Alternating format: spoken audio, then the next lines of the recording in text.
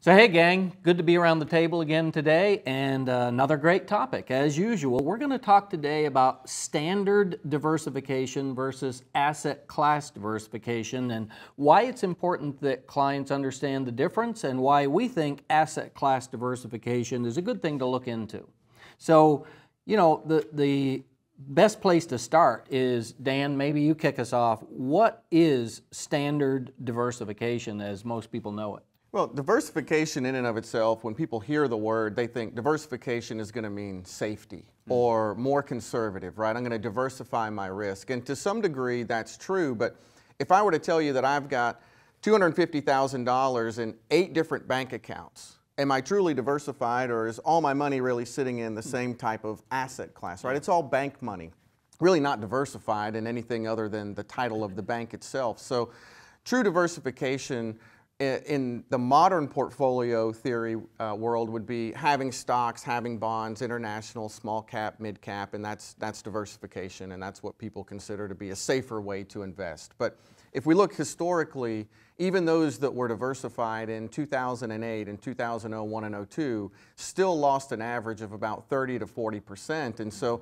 while it does diversify the risk, it doesn't always necessarily lower the risk like asset class diversification would. Yeah, so we get asked all the time, what's the difference between standard diversification and asset class diversification? Well, you know, there's thousands of investments, as we all know, but we believe there's 3 characteristics that describes every investment out there. It is return, liquidity, and capital preservation, okay? Now, if you're retired or you're close to retirement, you need all 3 of those characteristics as part of your money, right? Return, capital preservation, and liquidity. But here's the thing. You are not guaranteed all 3 of these characteristics in any one asset class. So let's take the stock market. We love the stock market. It's an inflation hedge. There's volatility in the stock market. You can get a good return if the market goes up. Stocks, bonds are completely liquid, but you're not guaranteed capital preservation.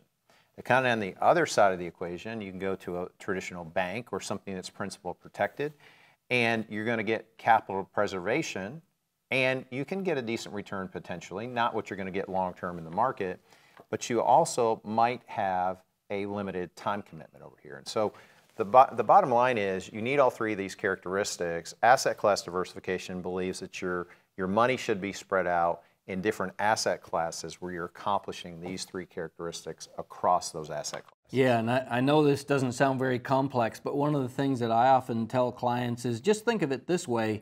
You need some of your investments zigging when another zags, whereas in so many cases they're diversified, but they all go one way. They either all go up or they all go down. But if you have some that are doing something different, then even if it's a really bad year, you always have a place to go that you can count on to draw money from and so on. And again, when you think about diversification, Patrick, I think about tax diversification too and how important that is. Yeah, Pete, we always talk about the 3 buckets, the taxable, the tax deferred, and then the tax free, and trying to make sure that you've got an allocation between those that makes sense, because you want to pay some of those taxes now, you're going to have to pay them anyway, so you can guarantee a 0% tax rate in the future.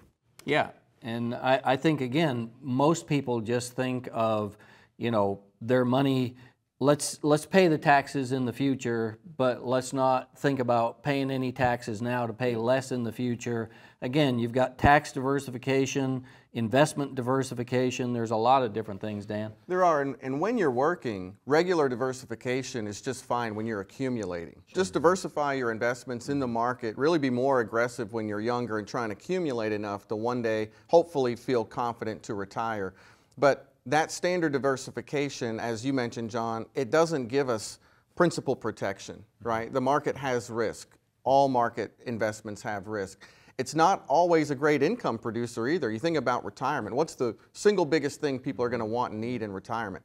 It's income. And if you're investing in an investment that continually goes up and down, as long as the market only goes up, things are going to be pretty good. But what happens if the market starts to go down? You're pulling money off of that investment. If you don't have asset class diversification where some things aren't going down when the other is, retirement could be a little bit dicey, and I can tell you this, for clients we've met with that haven't had it, it's pretty uncomfortable. Yeah, and again, it's going against the old, let's have all our eggs in one basket, because if you do, that basket goes bad, then you're in trouble. So It's very important to always think about this concerning taxes, your investments, and also estate planning, making sure that they've spoken into that, Ryan. So again, great topic here today. We could go so much further, but again, we'll get on another one soon.